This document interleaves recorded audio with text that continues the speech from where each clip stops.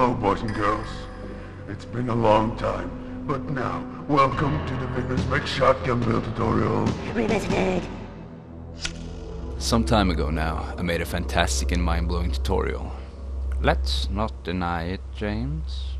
On how to make a realistic non-firing shotgun replica. Today I'm going to show you how you can improve your previous build, make it better and more realistic. Now let's take a look on the shotgun I built for the tutorial. And as you can see, it looks pretty good. I'm very pleased with the stock. I'm not too pleased with the receiver though. It could have used a lot more sanding before I applied the paint. A good finish requires a lot of patience. And as you remember, the trigger is static. It doesn't move. Goddamn thing doesn't move at all. But if you put aside the lack of function, it's a nice piece of work. And that goes for the rest of the gun as well. I'm also very pleased with the forend and the vented barrel.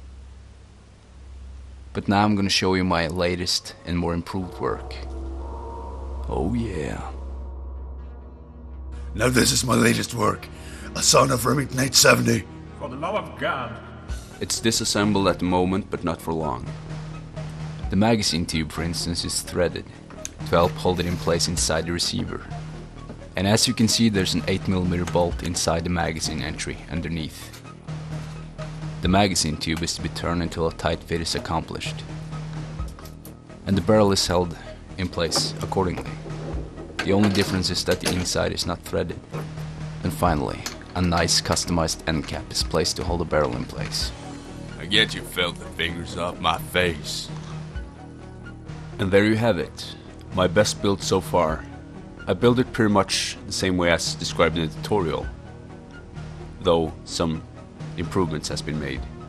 I gave it a high gloss walnut colored stock and forend, as well as a matte black overall finish. I spent a lot of time sanding and polishing every single piece this time.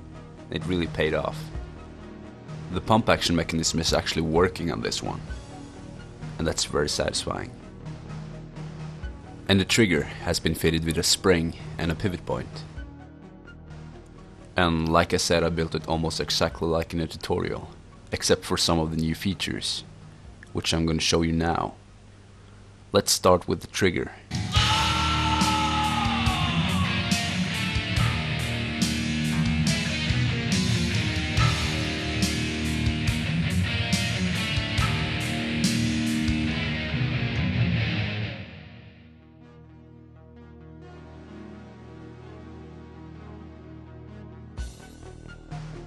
This trigger, as you can see, is moving because of some simple mechanics.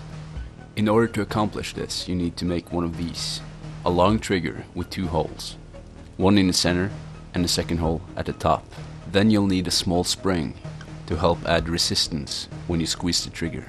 The hole in the center will act as a pivot point, while the hole at the top is for attaching the spring.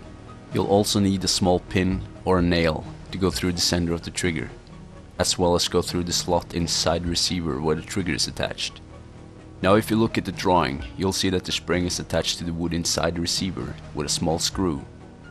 Once both the pivot pin and the spring is attached, you'll have a working trigger. And in this cutaway, you can see how it should look when the trigger and trigger guard is in place. And finally, with the receiver fitted outside, you can also see that I made a guide hole for the magazine tube in the front of the receiver. That's for additional support. And if you follow these instructions, you'll have a working trigger. So congratulations, asshole. For the love of God.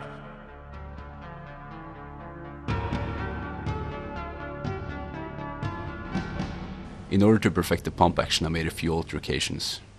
Not only did it work, but it also saved me a lot of time this way. And as you just saw, there's a pipe in the middle of it, slightly bigger than the magazine tube. And there's two rods sticking out as well, holding it in place inside the receiver. So instead of carving out a solid block of wood, you just grab a pipe 1 to 2mm bigger than the magazine in diameter. Then you get some wooden sticks used for stirring paint and glue them around the pipe. This is, like I said, a hell of a lot easier than the alternative. The pipe will work as a guide, ensuring a smooth operation when you pump it. And for the best possible result, you should use a heavy-duty wood glue like this. But there will be some dents you'll need to fill and some corners you'll have to rebuild. And that's when this fine product comes in. It's a special speckle made from pine resin, sawdust, and more of the good stuff. Product placement. It's fantastic. And after you glue the sticks to the pipe, it should look something like this. Please ignore the angular attachment at the side. This piece is from a different project, but it's still the same principle. Then you'll just need to grind the edges until you get the shape that you're after. Start with a rasp. Then use a finer grade wood file before you move on to sandpaper. Now the rest is pretty basic. Fill in the holes with a spackle, sand it, install 2 small rods, like on mine, and finally conceal the pipe and rods using the spackle as well. Then all you need to do is sand it some more right before you apply the wood dye and oil. And then you're done. And it should look like this. Now congratulations, boy. Nice working. So ultimately, if you follow the instructions from the tutorial, as well as incorporating these new techniques, you'll be able to achieve the same results, or even better. And now it's time for my award-winning speech, called Hang in there, son. The sun will shine. You see, the thing is, there's no one way for making these kind of props. There are several ways. And it all comes down to you and how you're able to find new and creative solutions. There's been a lot of trial and error for me when I first started making model guns. But that's the way you improve and learn.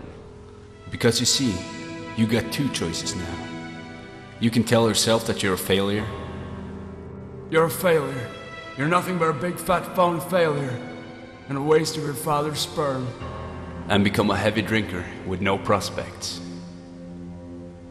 A mere shadow of your former self, lost in a maze of alcohol and loneliness forever. Or you can simply go with the other choice, saying, I'm the best, I can say, do, and make whatever I want. Now stop touching me. I got a bit carried away there. Basically what I'm trying to say is that practice makes perfect, and don't give up on your project just because you didn't get it right the first time. And finally, if you got any questions, don't be afraid to ask.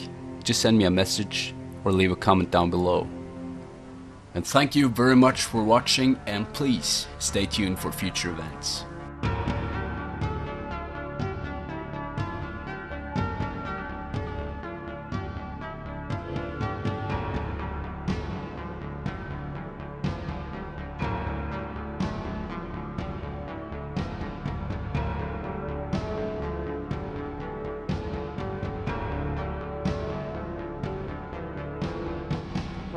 For the love of mercy, would you stop that now?